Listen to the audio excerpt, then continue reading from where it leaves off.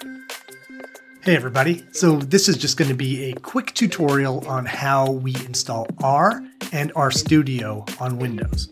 So I'm just going to take us into my desktop here to get started. So the first thing we're going to do is we're going to open up our favorite browser, whether that be Chrome or Edge or something, and we're going to search for R, literally the letter R. So a few different things might come up that start with the letter R in your search, but just leave it at R and hit enter. And you'll find that the first link that comes up is the R project for statistical computing. So we're just going to click on that. So this page isn't really easy to navigate, but what we see at the very top is it says to download R, please choose your preferred CRAN mirror. So we're just going to click on this download R.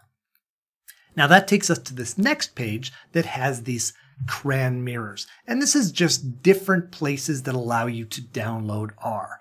The easiest one to pick is the one at the very top, which is an automatic redirection. So we're just going to pick that one. So when we get here, we see we've got three options at the very top to download and install R. The first one, download R for Linux, download R for Mac OS, or download R for Windows. So we're going to pick the third one, download R for Windows. I'm going to click on that. And then you see a few more options. But highlighted here is install R for the first time. That's what you want. So again, click on that. Finally, we get to the page that allows us to download the latest version.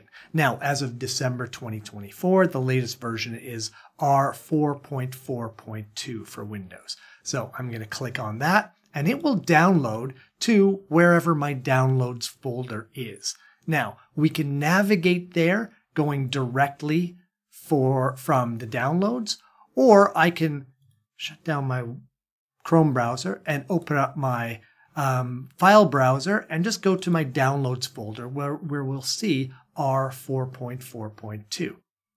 Now, to install it, it's just simple as double clicking on this. We double click and it's going to ask us for permission. It asked me for permission. I had to say yes, I can allow that to install on this computer. And then it says select your language. I'm going to select English, hit OK. It asks you to accept the license. I'm going to click next and then select your destination location. And I'm just going to leave the default and click next. And then it asks to select components. I'm going to leave all the defaults, click next. And then it says, do you want to customize your startup options? And unless you really know what you're doing, I would say no, accept defaults and click next again. Finally, it says, do you want to create a start menu folder and just leave the letter R there. It says, yeah, that's great. It's going to call it R. We hit next. And then it goes through and says select additional tasks. Do we want to create a desktop shortcut? Sure, we can leave that. Create a quick launch shortcut. Probably don't need that. And registry entries, yeah, I'd leave all the defaults. So we click next and you can see here it's going ahead and it is installing the R package on our computer. So we'll just wait till that's finished. And then what you'll see is that it'll say completing and click finish. Now, what we see is up on my desktop now, I have an icon for R 4.4.2. Now, if I just run that, we're going to see that all I really get is this console with a flashing cursor.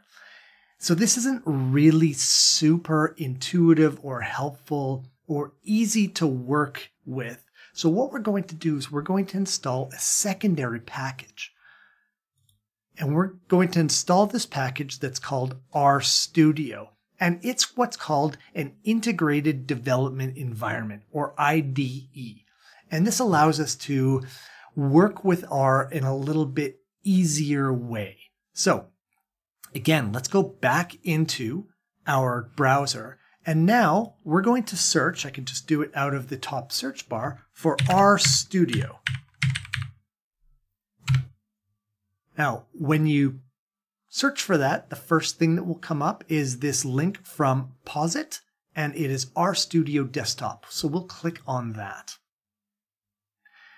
And we get there, we'll accept the cookies, that's fine. and it says step 1 is to install R. Great, we've already done that. So the next step is install RStudio. So what's nice is this is a little bit easier to follow. It just says download RStudio setup for desktop for Windows. Big old link here. I'm just going to click on that. And all it's doing is it's downloading again to my downloads folder. So once that's done, I'm going to close down my browser, and then I'm going to open up my downloads folder again. If I find that there, and I see that RStudio is there. Now, if I double click on that, we'll go through an installation process. I had to select yes, I was accepting that it will install. And we'll go through the installation process. Again, I'm just going to select all of the default values and just click next, next, next, and finish, and it will install. So I'm going to select defaults, and it will install. So we'll wait for this to finish. Great. So that took basically less than a minute. And now it says RStudio has been installed on your computer. Click Finish to close, which I will, which is great. All right, now that RStudio is installed, you won't be able to find it. It didn't create a link on your desktop, but you can find it by typing into the Windows search bar or using the Windows Start button and typing RStudio. So if I click on that, we'll see it starts up a program and RStudio is in here behind me. All right, so hopefully that gets you up and going with RStudio, and I will see you in the next tutorials. We'll figure out how to start using this.